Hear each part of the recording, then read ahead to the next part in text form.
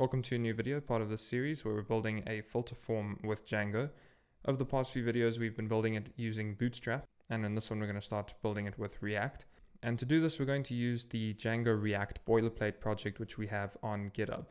So here on GitHub you can just go to our Django React boilerplate project, and if you click on this we're then going to download this project because we're going to take this code and move it into DJ filter repository.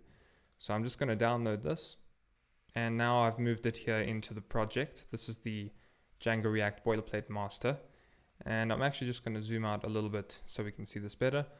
So what we want to do is just move most of this into the directory that we're working in right now, which is this filter tutorial directory. And one thing to notice is that we have this source directory in here, which is actually the React project.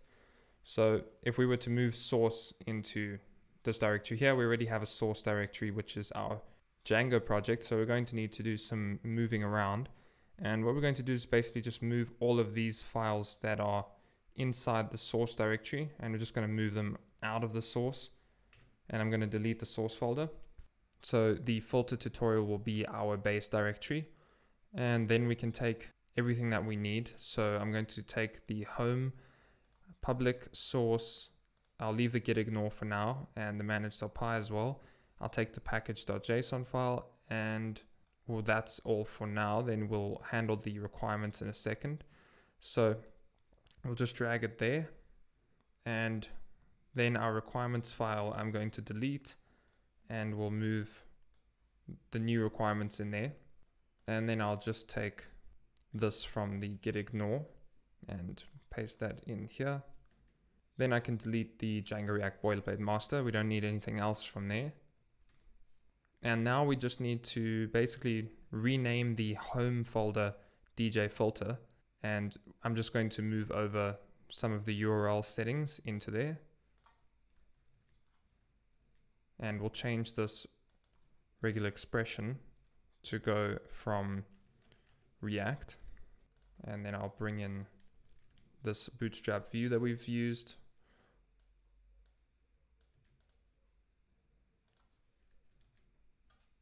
So that's the URL files. Then we'll also need to go into the base and add in our core app inside the installed apps. And we'll also need to add our template directory in here. So we'll just add another entry. And then we will also need to check that our static is more or less the same. So we'll just copy that. And so we already have the static URL. We'll paste the media URL there. Then I'm also going to add another static files directory into our list. And then the static root, I'm going to keep as static underscore root and media root like this. So we'll get rid of those two. Cool, so that seems fine. Now we can delete the DJ filter and rename home to be DJ filter.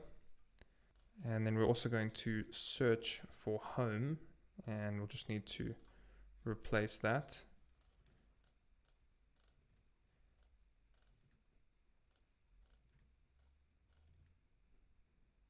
And there we go.